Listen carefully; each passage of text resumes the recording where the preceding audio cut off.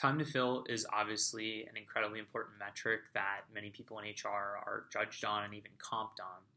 So, your employer brand has a huge impact on time to fill. If you have a good employer brand, that means that you have a steady stream of candidates that are interested in working at your company.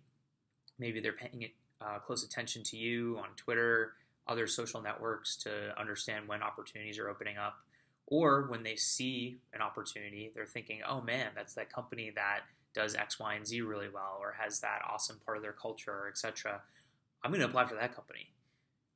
The employer brand assets can also be very valuable tools in helping to convert people into candidates so that when they see you, when they see a job posting and they do their cursory diligence on you and they Google you and they go on social networks, etc., go to your careers page, they're finding the right content. They're finding the content that gets them excited and allows them to transition from just talent and interested talent to a candidate and is now in your pipeline and is now helping you fill that position and therefore decreasing your time to fill.